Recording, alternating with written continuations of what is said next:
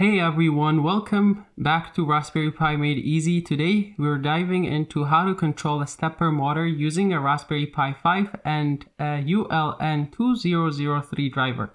The setup is perfect for adding precise movements to your project. Let's get started. First, let's go over what you need. A Raspberry Pi, a ULN2003 stepper, a stepper motor,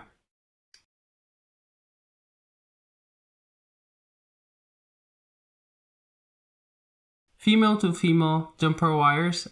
Begin by connecting the voltage and ground terminals of the ULN2003 driver directly to the 5V and ground volt pin on the Raspberry Pi using the female to female jumper wires. This setup will provide power to the driver.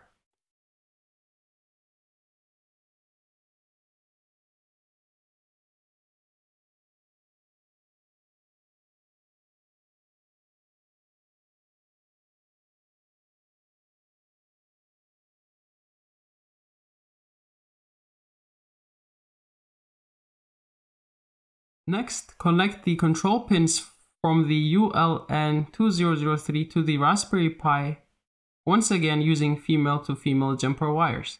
Connect IN1 on the driver to GPIO 14, IN2 to GPIO 15,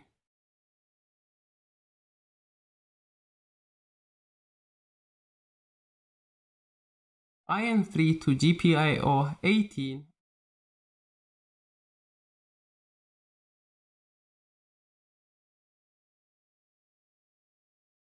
and lastly IN4 to GPIO 23 on the Raspberry Pi.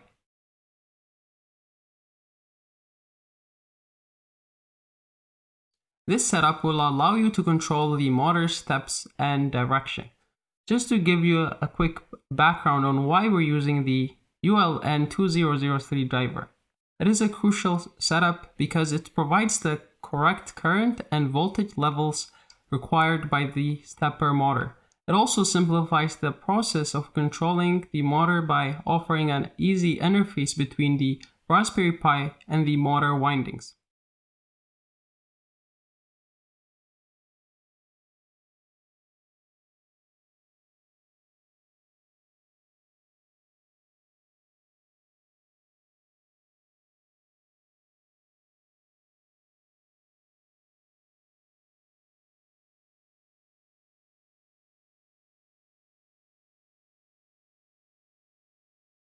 Now let's move on to the coding part. Open your Python editor on the Raspberry Pi and enter the code that I've included in the description, or feel free to modify it however you see fit. So the way the script works is that it sets up the GPIO pins and defines a step sequence for the stepper motor. The step motor function, which you can see, controls the motor by iterating through the step sequence, allowing you to specify the number of steps and the direction.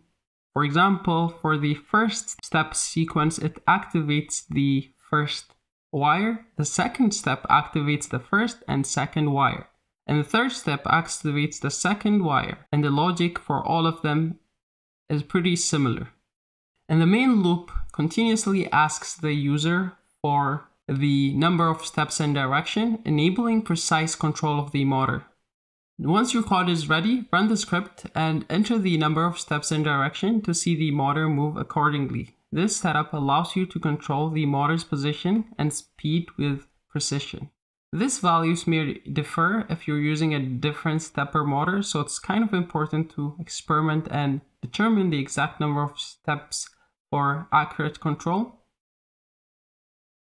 And that's it. You've successfully learned how to control a stepper motor using a Raspberry Pi 5 and a ULN2003 driver. If you found this tutorial helpful, please give it a thumbs up, subscribe, and leave a comment if you have any questions or suggestions for future videos. Thanks for watching, and I'll see you in the next video.